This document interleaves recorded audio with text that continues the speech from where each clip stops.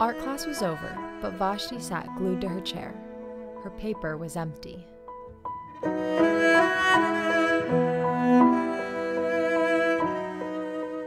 Vashti's teacher leaned over the blank paper. "Ah, a polar bear in a snowstorm," she said.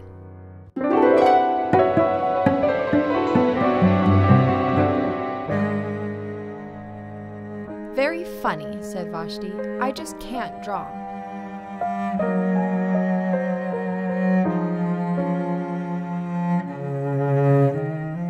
Her teacher smiled. "Just make a mark and see where it takes you."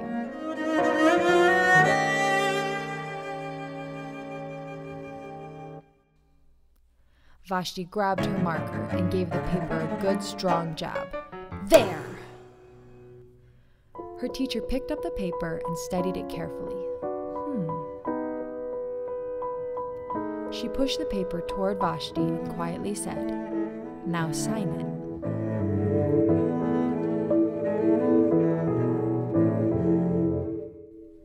Vashti thought for a moment. "Well, maybe I can't draw, but I can sign my name."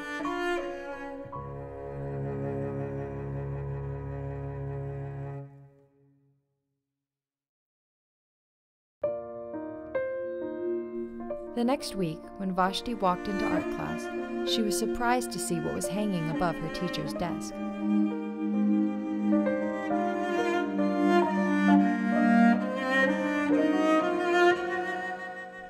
It was the little dot she had drawn, her dot, all framed in swirly gold.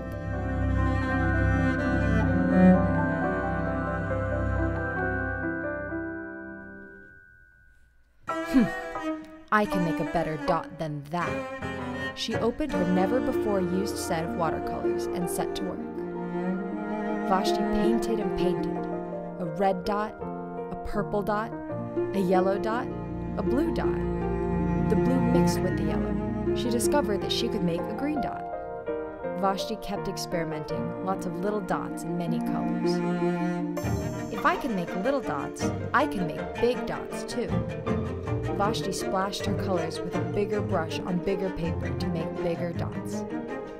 Vashti even made a dot by not painting a dot.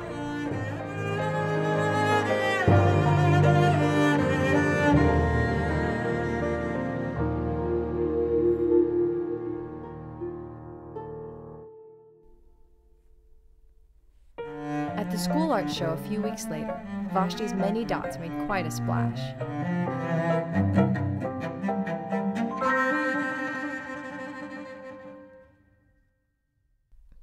Vashti noticed a little boy gazing up at her.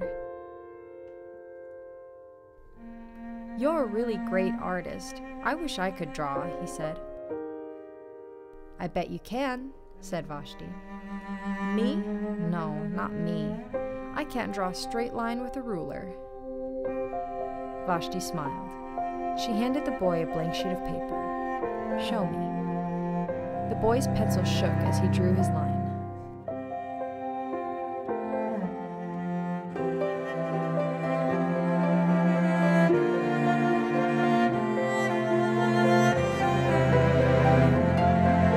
Vashti stared at the boy's squiggle, and then she said, "Please, sign it."